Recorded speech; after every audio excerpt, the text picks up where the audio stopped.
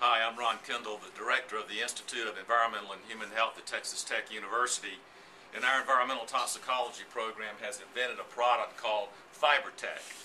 And FiberTect is a non-woven cotton decontamination wipe that we developed for the U.S. military for decontamination of chemical weapons, particularly terrorist threats. We now have looked at new applications of the FiberTect technology, which sandwiches non-woven cotton, low-grade cotton, interface with a carbon layer.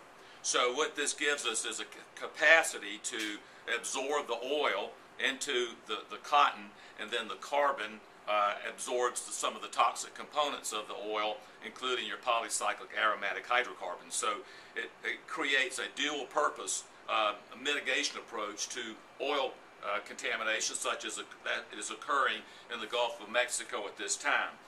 To demonstrate this, we're just going to take some motor oil here and pour into this aquarium with water, just as a demonstration. So here we pour the oil in, and of course the oil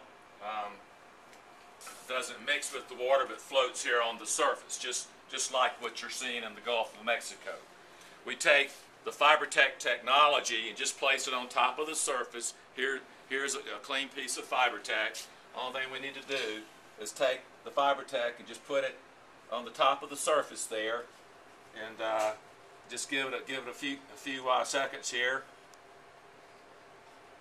just like it would be occurring in the environment in the case of a boom that we could create with the technology. And then as you pick it up, you see all the oil is gone, and the oil is in the FiberTect.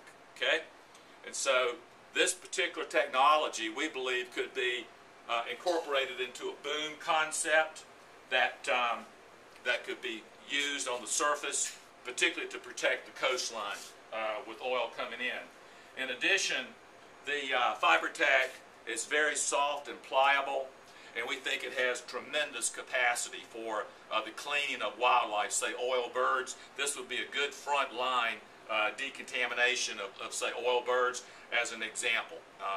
So anyway, we believe we have a technology that could be extremely useful by using low-grade cotton that could be developed into non-woven decontamination wipes and integrated with the carbon, so we can do a better job at decontaminating the oil.